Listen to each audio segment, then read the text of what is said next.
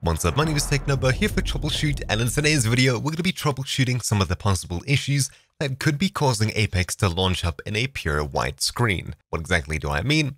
Well, when you tell Apex Legends to launch using either the icon or the Origin application, and you see this pop up onto your screen where it just hangs and takes about 100 megs of your RAM. How do we get to fixing this? Well, there's a couple of options and I'll be running through them in today's video. So before you resort to uninstalling and reinstalling it completely, make sure to watch this video to the end. So before doing anything else, there's a couple of steps that I like to try first.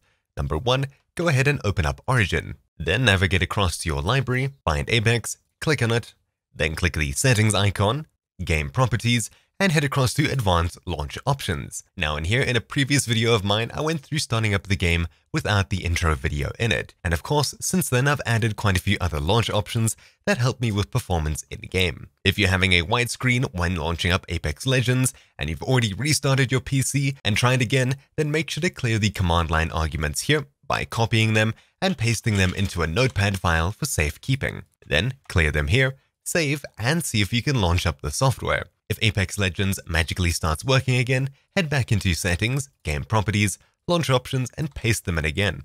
Save, try launch it, and if it all of a sudden doesn't work, try removing each of the launch options one by one until you find out what is causing the issue. But of course, say that the game is still ending in a white screen and you're unable to get to the main menu. Well, there's a couple more things that we could try. So hold down Start and press E to bring up the Windows file browser. Then we'll be heading into C, Users, followed by your username. My username is Technobo. Then we'll be scrolling down, finding saved games, and double-clicking on that.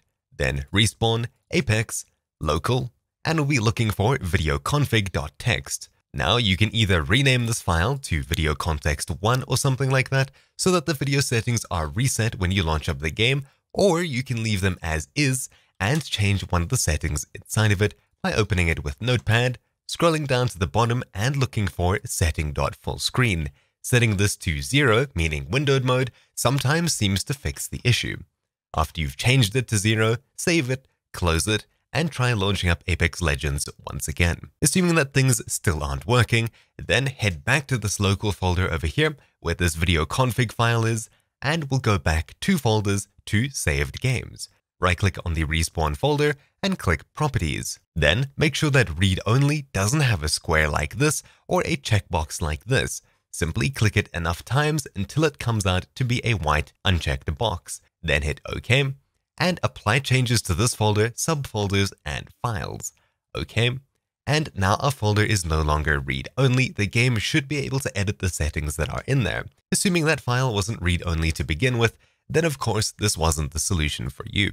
Then the next thing that we can try is opening up Origin, heading across to the top left, clicking Origin, and then Exit. Then we'll hit Start and open up Origin as we usually would, though this time right-click on the icon, head across to More, and Run as Administrator.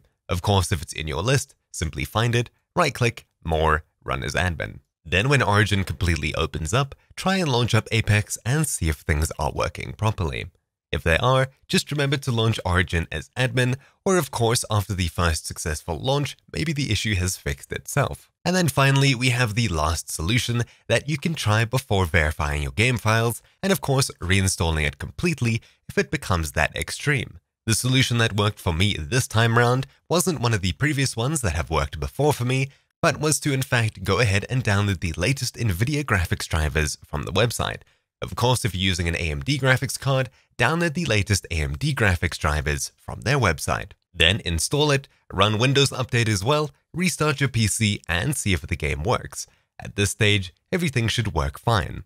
Assuming that things aren't still working fine, then try verifying your game files by heading into Origin, My Game Library, right-clicking on Apex, and heading down to Repair. This will then scan through all of the files on your PC and download more files if it's missing any or repair damaged ones. Assuming that that still doesn't work, there is a solution that I've heard of on the internet where you completely uninstall the game and Origin in its entirety, then reinstall Origin and the actual game itself, though that of course is the most extreme step here and hopefully most people won't have to end up there. But anyways, that's about it for this video. Hopefully you found something useful in it. My name's been Technobo here for Troubleshoot, and I'll see you all next time. Ciao!